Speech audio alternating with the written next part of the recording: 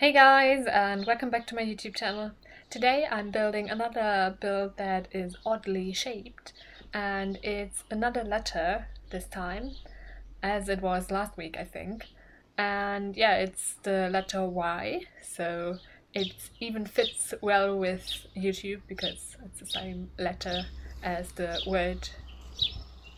And yeah, I decided that I wanted it to be a bar just because I wanted to build a bar and I thought the shape would lend itself well to that particular lot type.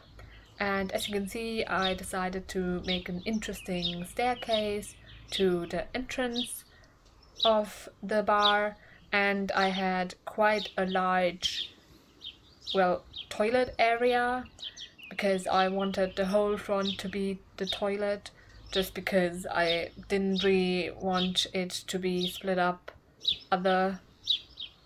I thought that made the most sense.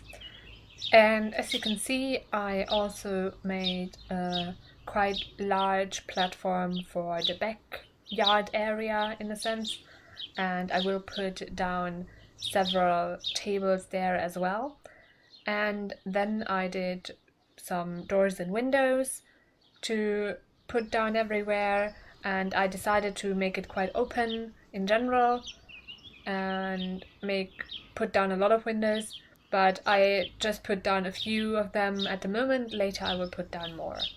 And then I completed the toilet, so I put down actual toilets and also some toilet paper, and later I will complete it for real and put down things as well.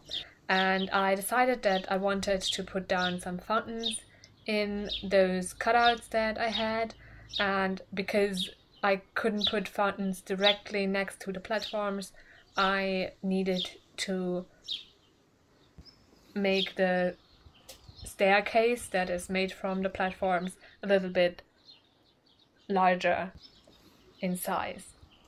Then in one of the arms of the Y, I put the bar that is a requirement for the lot type, and I decided on that particular counter just because I really like it and I think it looks really cool and kind of modern without it looking like plastic, because I think it's the third one. It looks a little bit like plastic and I don't like using it all that often. And now I'm putting down those sinks that I was talking about earlier in the toilet area. And as you can see, I decided to be a little bit fancy and not put down sinks in every single counter that I put down, just so it's a little bit spaced out. I thought it looked kind of fancy and more upscale than usual. And in the other arm of the Y, I put down lots of tables to sit at, and of course also chairs. And I put those down and try to space them out so it still makes sense that everything is covered. And where in the arm that also houses the bar, I decided to also put down the TV and stereo, just because that area is like the entertainment area and the other area is the eating area. That was what I decided on. And as you can see, at first I only put down one TV, but I quickly decided that the other area would also benefit from a TV. And I decided I put down two of those two-seater couches for each TV, just because that made sense in my eyes. And as you can see here, I'm just fiddling with the placement of the tables a little bit. And then I also changed the backyard or outside eating area and included a fountain as well, and some tables and chairs. And then I had the general layout. Later, of course, I will fiddle with it some more. But after I had that, I decided to put down more windows everywhere, and I spaced them out a little bit. And in general, I put down a lot of windows. I just like putting down a lot of windows in public lots. It makes it seem more open, and I think it fits well with that, because in public lot usually it is a lot more open than, of course, in like residential lots. And I made use of the half walls that we have access to, and afterwards I decided to color everything. And as you can see, I chose like a minty green. I really like that color, and I think it looks like neutral enough that it isn't like overpowering as a color, but it still is a color, because just beige or gray is often a little bit too boring, but like a really stark color oftentimes is a little bit too overpowering and just makes it look a little bit too stark. So I like using this particular color, and I think it looks really fancy. So I like using that. I think the last few builds that I did, or the next few builds, are going to feature this color quite often, just because I really like it.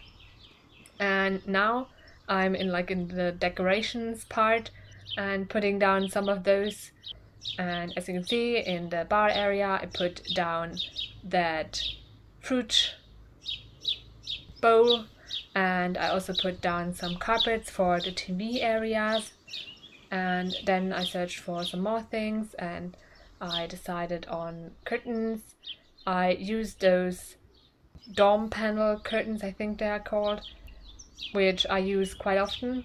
I like using them, but of course I would like a little bit more variety sometimes. But they just fit really well, especially with the windows that I like using, that I have used here as well. They just fit well, so yeah, oftentimes I don't really feel like anything else makes sense. And now I'm putting down some plants everywhere, just to cover that and make it look like normal and lived in, and yeah, not as boring as it could be. And then I also did the back area for the bar and put those things down, so some storage.